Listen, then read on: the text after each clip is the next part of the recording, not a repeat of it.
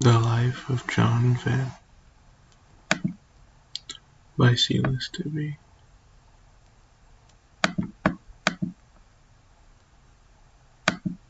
John Venn was born on August 5th, 1834 in Kingston upon Hull, in England.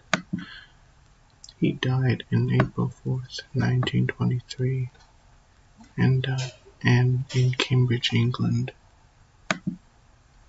He lived up to be 88 years old. 3. John Venn experienced many major European events, but mostly in the 19th century when he was already old, such as World War I, the death of Queen Victoria, and the Ireland succession of the UK, which were all years when he was in his elderly. His family were his closest known members: John Archibald Venn, his son, Susanna Carnegie Edmonstone, his wife, Henry Venn, Martha Skykes, and John Venn, his grandfather. John Venn studied at Cambridge University and Caius College and graduated to follow the family tradition as to be ordained as a priest.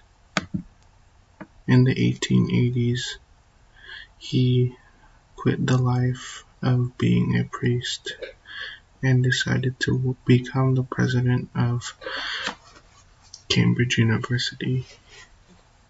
For the rest of his life, he did this.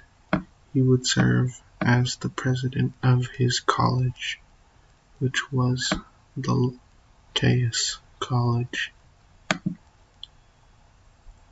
John didn't contribute much to mathematics, but he did contribute this, and he's still considered a mathematician, the most notable being the Venn diagram, which is not only used in math but in many other subjects. Here are some examples. The Venn diagram is a type of diagram that shows giant shapes, usually circles, that intersect with each other to show the cross sections. Like, so we have A, B, and C, and the intersections. He didn't contribute much.